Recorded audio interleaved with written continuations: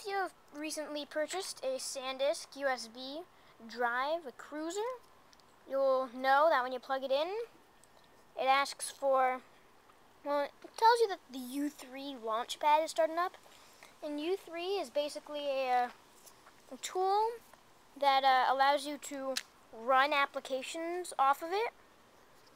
And comes default with most of the newer ones. But the thing is, that prevents me from using it like a normal mass storage device. I can't, and I need this to install operating systems on and try pen drive Linux distributions. So it's not going to work. The U3 thing is just not going to work. So I went to the SanDisk site and downloaded the launchpad U3 launchpad remover from the SanDisk site. And now, when I plug it into any computer, it says that it doesn't do anything. It doesn't see the drive there. It doesn't try and mount it. It acts like it's not even there. So this is completely useless.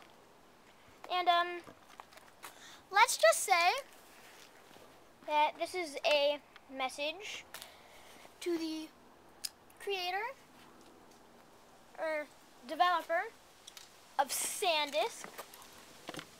Friendly message from a technology reviewer that your products need a little help. Let's try that one more time. How about it? Help!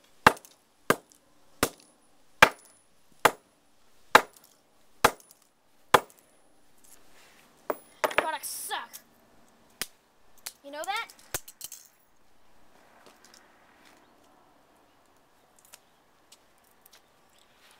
You know, someday we could at least try to make it work.